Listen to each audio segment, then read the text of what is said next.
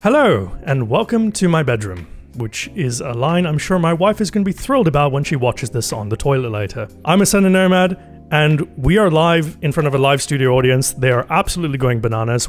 I've decided to record this live over on Twitch because I'm trying something new. And I want to get out of my comfort zone and I want to try something different. Today I want to talk about the TWID, and I want to specifically talk about the PvP section of the TWID that was released on February 15th, 2024. There's a lot to talk about, obviously, but I did want to focus just on PvP because that is what people expect me to talk about. That is what I built my channel on. And I think there's a lot of nuance that was displayed in the TWID. I cannot keep saying TWID. I'm sorry, chat. I got so far in a straight face.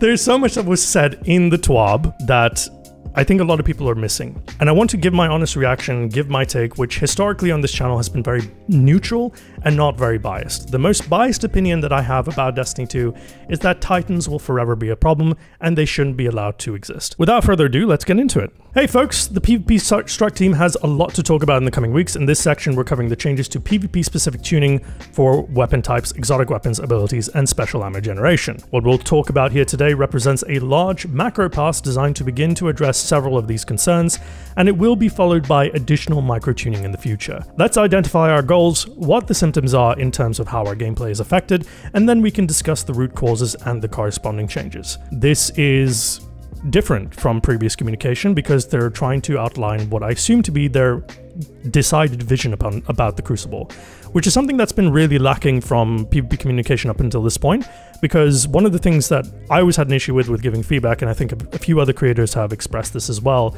is that we can give all the feedback all the live long day, and I'm sure all of you in the chat can as well, but without knowing what we're trying to head towards, it kind of makes all the feedback being given useless. So I'm really excited to see what they have to say here. Help players to more clearly understand the sequence of events that led to their death so that they can more easily learn how to improve.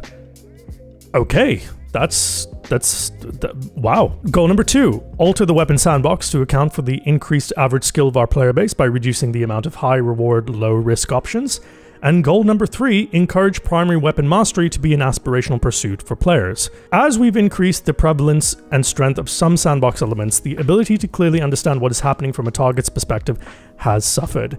It is increasingly common to be defeated instantly, or so quickly that there's no time to react, and often so many different things are happening that it is nearly impossible to determine the sequence of events that killed you. When a defeated player has difficulty recognizing and reacting to how they were defeated, it creates a situation where it feels like there was nothing they could have done, making it hard to learn what to do better next time. Additionally, while the average skill of our players has crept up over the years, the weapon sandbox has not grown alongside it. For example, a much higher percentage of our players can hit optimal time to kill with SMGs, peak shoot with hand cannons, or blint with Wish Ender today than could several years ago. I love that they just said look it up. We're not spending any time here telling you what blinting is. The more cultured amongst you will know this as encouching. In large part, this is because a certain amount of forgiveness was baked into many primary weapons to allow more players to utilize them at their full potential.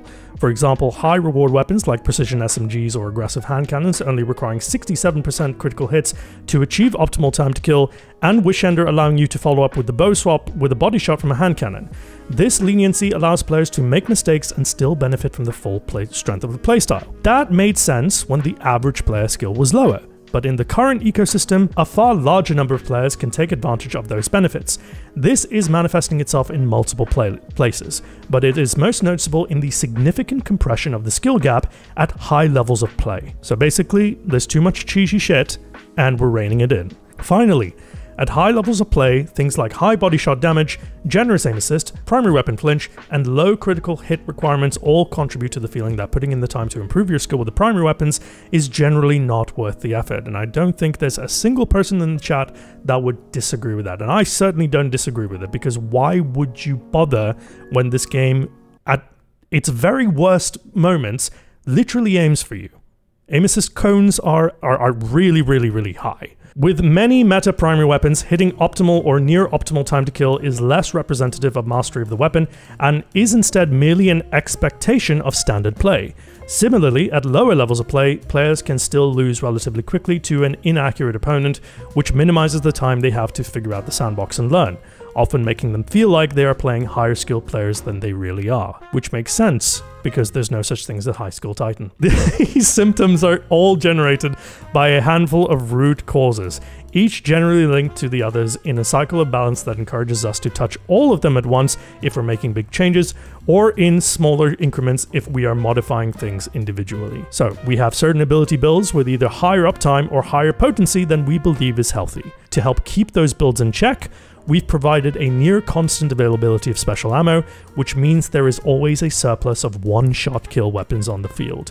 And to keep primary weapons competitive, we have made primary weapons highly lethal, fast killing, and in general also very forgiving. All of that leads to a high percentage of deaths in our sandbox where, from the target's perspective, it feels like there was nothing they could have done differently. From my perspective, and I'm going to be quite biased here, I think this is incredible, because they are not only outlining the ethos that they want to have for the Crucible generally, by identifying some of the most common pain points that people have been complaining about en masse, it seems like forever, but they also seem to have a very keen understanding of what the problem is, what is causing the problems, and how it's affecting players.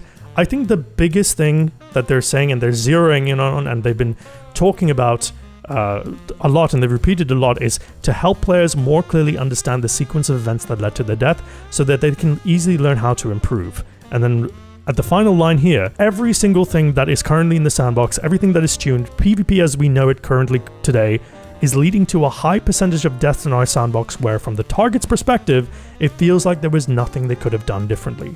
Simply put, how many times have you died in PvP and you've just sat there thinking, wait, what just happened? As Nero is saying in the chat right now, they are finally saying the quiet part out loud. They are not holding back with respect to what's wrong with the sandbox right now, what they have identified is wrong with the sandbox, and what they want to do to address that. But for the people who either play PvP for pinnacles, occasionally lower skill players, people who just kind of dabble whenever the Iron Banner's around, it's really hard to step into the Crucible and have a good idea of where you stand because of everything that's currently in the sandbox.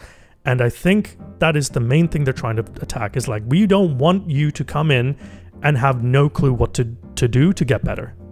Which, to my eyes, as somebody who is very, very improvement focused, is nothing but music to my ears. To begin to address these issues, the following changes will be applied to the Crucible, starting with update 7.3.5 on March 5. Player health, big one. Alarm bells ringing already. Player health will be increased by 30 hit points in base Crucible, so players will have 100 health up from 70 and 116 to 130 shield depending on the player's resilience value. So we've now gone from a max of 200 or 201 depending on which spreadsheet that you follow, up to 130 or 131 after rounding. But we're not done. Ability cooldowns. These values, combined with the changes to the mod economy earlier this season, will move us to a place where ability uptime is healthier for the Crucible. Melee, grenade, and class ability cooldowns now have a 15% penalty applied to them in Crucible only. Super cooldowns now have a 20% penalty applied to them in Crucible only. So you're going to get less abilities up, and your supers are going to take longer to charge. These raise their own issues, which we'll talk about. On the surface, it's going to mean less ability spam in your general day-to-day. The super cooldown is incredibly concerning with respect to tier 5 supers. Certain tier 1 supers are just not at all valuable anymore. But knowing this probably means that they're aware of exactly what's going to happen to the timers, and they'll probably tune that as well in the future. But we're just talking about what we see in front of us right now. Ability damage. To account for the increased player health and the reduced uptime, we have made some general changes to melee and super damage, and one grenade, to make sure that we maintain moment-to-moment muscle memory and retain our current general rules of most supers killing in one shot and melees killing in two. Supers increase base super damage by 31%. Increase base melee damage by 16%, increase arc flux grenade damage by 16%. They're basically bringing them up to match the player health value being increased by a similar percentage. However, the base damage super going up by 31% is interesting. But again, there are concerns about supers generally, but we'll get to that later. Primary weapon archetypes. To maintain the same optimal time to kill rates as the current sandbox with the new HP values. Okay, I'm gonna just read this again so everybody understands what's going on. To maintain the same optimal time to kill rates as the current sandbox with the new hit point values, and to place an increased emphasis on precision, all primary weapons except bows will have their critical hit damage increased. So, how fast do you normally kill with a high impact pulse rifle? 0.67 seconds. How fast do you kill with a hand cannon? 0.87 seconds. How fast do you kill with a scout rifle? Trick question, you don't. Basically, this change is saying we're going to scale everything's damage up to account for the newer time to kill, to account for the newer health values, so that the optimal time to kill, basically all crits, doesn't get affected. But your body shot damage is going to be left behind. Pulse's auto sidearm scout rifles increase crit damage by 14%. Hand cannons increase crit damage by 10%, reduce body shot damage by 5%. So if you want to be optimal with your hand cannons, you have to hit your shots. And that goes for pretty much everything. You have to hit your shots. Reduce flinch dealt to players by projectile impact by 12.5% and explosive payload by 10%. Submachine guns increase crit hit damage by 12.5%, reduce body shot damage by 3%. And bows reduced base damage by 15%, because in this meta, which is basically, like everybody knows that this is basically Checkmate's rules, bows were a severe outlier for their base damage, especially in a world where special was not regularly coming. What this is saying is that if you want to kill, you have to go for the head. There's more of a discrepancy between the optimal time to kill and what I would probably consider or classify the average time to kill. The average time to kill might be, if it's a high impact pulse, you've gone from 0.67 seconds optimal to maybe say 0.9 or 1 second. This will probably push that to 1.2. Don't quote me on the math, I'm just trying to give you an example of how much slower it will be. Special ammo acquisition. After a lengthy test period in the Crucible labs, we are ready to move the special ammo meter system into the wider Crucible. Now, this is probably the biggest shakeup to PvP that we've seen since Destiny 2 Year 1. This is going to change everything. You will start every game, all game types including round-based modes like Dominion, with 2 kills worth of special ammo for your chosen weapon. Instead of 2 kills worth of special ammo being granted every time you respawn, you will earn more ammo by filling up a special ammo meter with points given for getting kills, assists, or completing objectives. Getting 100 points grants you 2 kills worth of special ammo for your chosen weapon. So here are some base point values. If 100 is the highest, for your base point values, you get 23 for kills, 10 for assists, 10 for deaths, control zone capture 14, heavy ammo pulls 8. Elimination Dominion point values, 38 for kills, 16 for assists, 16 for deaths, heavy ammo pulls is 10. Now these are scaled up because obviously these are shorter rounds and every action is a lot more impactful. 3v3 respawn modes, also this is 3v3, so there's that too. 3v3 respawn modes, survival clash, countdown rush, 26 for kills, 12 for assists, 11 for deaths. Rumble, 30 for kills, none for assists, none for deaths, which I find to be very interesting. Countdown, charge armor is 20, charge diffuse 40, charge detonate is 70, which means that killing with a primary weapon, or killing generally, is not going to get you special ammo. It's only the objective. So you actually have to play the objective if you want special, which I think is a really cool little change there that's going to be overlooked by a lot of people. Now, general notes, kills from special ammo weapons and heavy ammo weapons do not grant any points towards special ammo meter progress. So you can use all the special and heavy ammo that you have, but it's not going to count towards getting more, which I think is very, very important to help limit snowballing. Special ammo has to be earned now. Like from my perspective, if you want to encourage players to exhibit a certain behavior, give them a carrot to chase. In this case, getting kills, getting assists, getting deaths, controlling captures points, heavy ammo pulls. This just means you're going to get some progress for getting involved. Obviously, the better you are, the quicker your progress, and that is bringing up a lot of points with respect to snowballing. I think it's a very legitimate concern. I do want to talk about that after we go through the changes as well. Special weapon archetypes. To offset the increased health and partially make up for the reduced uptime, we have increased the base damage of several special ammo weapons, trace rifle, shotguns, fusions, increased base damage by 20%, so it's basically a bit more of a buff, but it's in line, or the idea is to keep it in line with the increased player health. Glaives. Increased projectile damage by 20%, increased melee damage by 16%. Congratulations to the 5 glaive users who are watching this video and the 1 glaive user in the stream. You weren't left behind. Now, after the tweet was released, I asked people in my Discord and on Twitter, I know, big mistake, as to what they thought were their biggest concerns were about everything that was announced. And whilst a lot of people had different opinions, it seemed like PvP players generally seemed to like the changes and the PvE players were a little bit more concerned, which isn't all that surprising when you consider that Bungie, specifically Joe Blackburn, did say in the video that he made, the Facecam video, the YouTube style video that he made, that he wants PvP and the PvP strike team to make Crucible more tuned towards PvP players. After all, why alienate the few players who are actually still remaining here? It seemed like a good enough strategy at the time. However, I want to talk about some of the community concerns that I've got here on my other monitor. I'm not just looking here for the sake of looking here. There's a reason to this. The first community concern I want to bring up is this. The question is this going to result, are these changes going to result in PvP having more emphasis on skill? Obviously, skill means different things to a lot of different people, but basically, at a very basic level, the answer is yes. The tuning that they've announced is being done to emphasize crit damage, headshots. We've had an increase in player health, we've had an increase in precision damage, but we've had no relative increase in base damage either. So in theory, the optimal time to kills will still be the same as long as you make sure you're perfect. However, because the body shot damage is going to be lesser, you may find that your average firefight is going to be a little bit slower. Now, for me personally, with my experience in Checkmate, both on PC and console, because those lobbies are very, very different, what I like about this, what this really means in practice, is that if somebody shoots you first, let's say they shoot you from the side or behind or wherever, and you can't see them, you can turn around and you can fight back, and you might actually have a decent chance of winning if you can hit your shots better than they can. And I like that, because it really, really emphasizes the fact that you need to know how to use your guns, you need to be within range, you need to have good positioning, good strafing, all FPS fundamentals come into play when there's jeopardy involved. And too often it feels like, especially in the case of something like Igneous Hammer, it's 1 crit 2 body. No, it's 2 crit 1 body. I can't math. 80, 80, 50. It also means that you're less likely to be beamed by SMGs because they have a very low base damage, and the crit damage, okay, will still be pretty nasty to deal with, but they better be absolutely perfect with it. So that leads into the second community concern that was widely posted, is that will the game slow down because of the longer TTK, the longer effective or average TTK?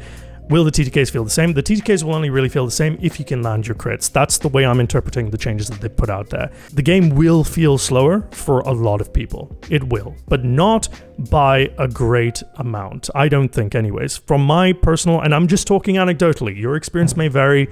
You may have a completely different perspective on this, but when I played Checkmate personally, I didn't notice a substantial increase in how long it took to execute a gunfight. Maybe slightly more, not a terrible amount, but one thing I'll say for sure is that it is not Destiny 2 Year 1, far from it. If you want to have a look, I'm sure the video is still online on YouTube showing you just how slow those fights were. Another community concern is, will there be bigger chances with snowballings due to specials versus no specials?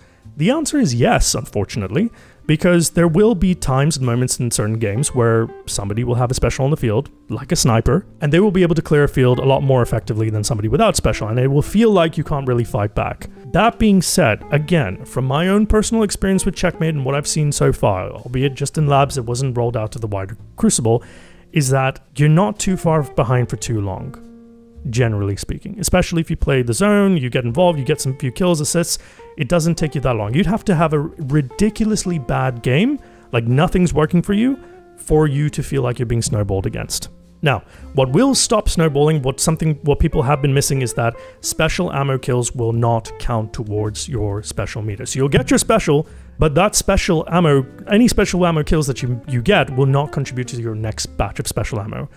What will contribute is assists. And I think that's something to keep in mind. You can get assists with your special ammo, but then you're using your special ammo on assists, and you don't want to be using it for that because they're scarce, and you want to use them for guaranteed kills. It's gonna force a rethink of a lot of players on how they play the Crucible. Quite often in low skill lobbies, they will sit back, they'll equip a pulse rifle, they'll scout rifle, just stay in the back and just hope for somebody to walk in front of their crosshairs. With these rules and this special meter scoring, there is a direct incentive for you to get involved, run in, die. Even dying will help you get your special ammo. Above all else, just shooting somebody with your teammate. You don't even need to get the kills. As long as you get involved, you will get special. So personally, I don't think the balance of snowballing is going to be quite as severe as people are afraid of. It is a legitimate concern, and I'm not dismissing it at all.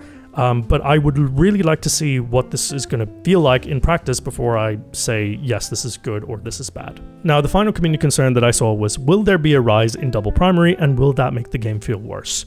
Yes, there will be a rise in double primary, absolutely, because when you don't have a special, you have a dead slot of a weapon, and that's a slot that can be taken up by a sidearm or an SMG or a scout rifle. Nobody's running scout rifles. But the point is that why would you ever consider, for high-level players at least, why would you ever consider not having something to deal with, to have loadout synergy, to have all your engagement ranges covered, or at least 3 out of 4 engagement ranges covered, and just relying on one gun to manage your engagements? That's a lot of variance that you have to deal with. You're kind of dice rolling. For me, my loadout going into Checkmate will be No Time to Explain and heliocentric sidearm, because that'll cover my mid to long range and my short range. And that's just how I'm going to play. I'm willing to give up my special slot for that because that's just my playstyle. That's how I like to play Crucible. But for you, it could be different. Will it make the game feel worse though? I don't know. I don't think so, because ultimately optimal time to kills aren't changing. I personally would rather deal with 2 primaries than specials that kill me from nowhere, but that's just me. That's just me. It's completely dependent on who you ask. You will have a certain opinion on this. I personally am very neutral about it. I like playing double primary, but I understand it's not everybody's cup of tea either. Now, there's a lot more community concerns, but I don't want this video to be like 70 minutes long, so I want to go through some of the biggest pain points that I think that Checkmate is going to have, or Checkmate, or Crucible Checkmate, or whatever you want to call this new Crucible 3.0. Forgive me, but I am going to read this because I don't want to mess this up more than I already have recording this live in front of a live studio audience. The first biggest pain point that I want to talk about is the fact that whatever semblance there was of build crafting PvP. Now, it was a very niche thing, you know, something we like to do on the Twitter and the Discord and the community, well, we like to joke about as well on stream, is how much of a war criminal can you actually be with some of the builds that you have. So just the other day, we were looking at in the Discord, a horrible build involving incendiary grenades and Skyburner's Oath. The title of the video was I Turned Skyburner's Oath into Cloud Strike. I'm going to play a few seconds of it now on screen, and also go check it out in the description below. And that was upsetting, but in all the right ways to watch. However, with these changes, with reduced ability uptime, basically what was already a very difficult thing to do before is going to be basically dead now. For those of you who really like PvP build crafting, for those of you who like to go crazy, unfortunately, the only place you're going to be able to do that is now in Mayhem. But even then, that's just supers, the game mode. There's no build crafting involved there. I do feel for those players who have really spent a lot of time making off-meta builds and, you know, having fun with Crucible that way. Another very big point that was raised by somebody in our community that I also share is that the reduction of special uptime means that there will be a lack of opportunity to practice getting good with special ammo weapons. You can go to the Cosmodrome and you can jump snipe Randall the Vandal all the live-long day, but that is not going to prepare you against ZK Mushroom in 6v6 or Frostbolt in Trials, or any of these guys who are really, really good and on top of their game. It's one of those things where it is an unfortunate side effect of these changes, and it's also counterintuitive with what the mission statement is for the PvP Strike team. They want players to improve. They want to be able to see how they can improve. Unfortunately, one of the key tenets of actually improving in PvP is using the gun that you want to improve on. Yes, get good with your primaries, you get more special. Sure, but that doesn't change the fact that your special uptime is going to be lesser. Significantly lesser. So, you are going to have the devil of a time trying to improve your sniping, trying to improve your fusion rifle timing, trying to improve your approach with your shotguns. It's gonna be hard, and there is going to be a really, really bad situation with respect to special ammo usage of the rich getting richer and the poor staying where they are. And that's something that I hope that they figure out and address in some way.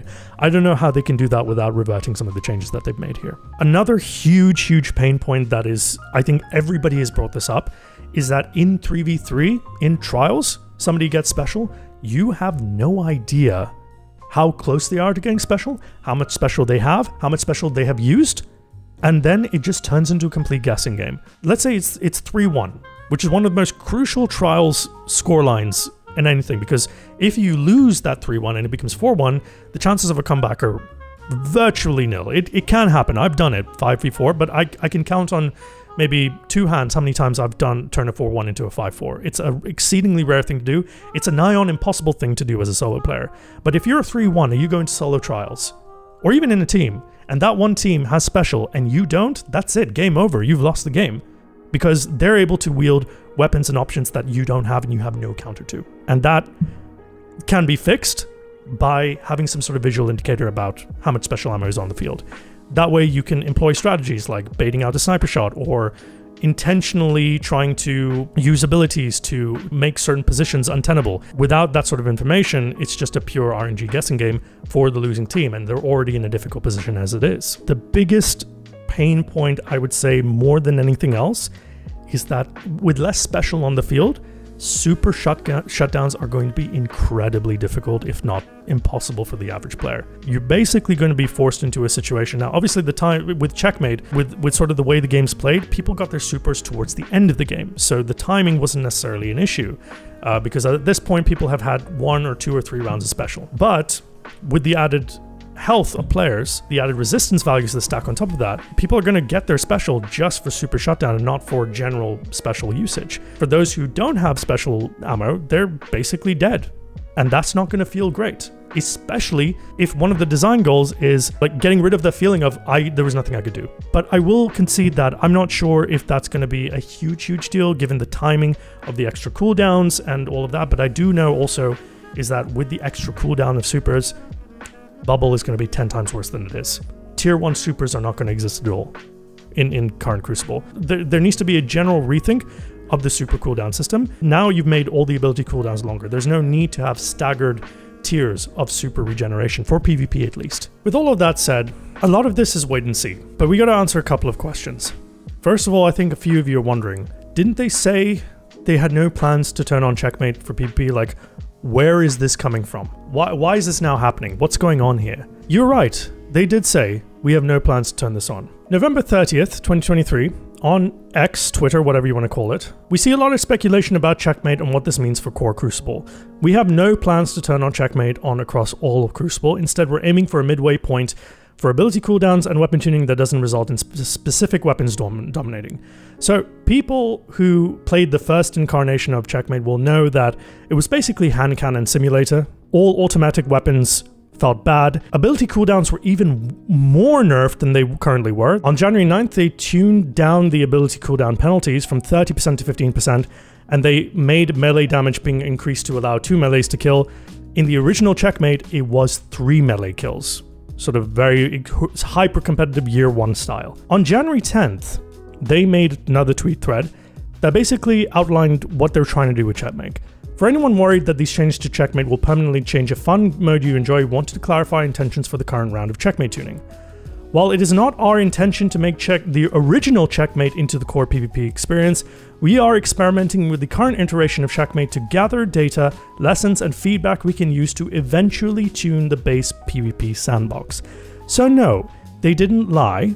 This is not out of the blue. They were always looking to tune it with the intention of moving everything over, because originally I believe Checkmate was a direct result of people's feedback saying that there was too many abilities. There was too much space magic ruining the gunfights. And to be honest, that's still true. There's one more question that I think everybody is wondering. If you've gotten this far in the video, first of all, thank you for watching.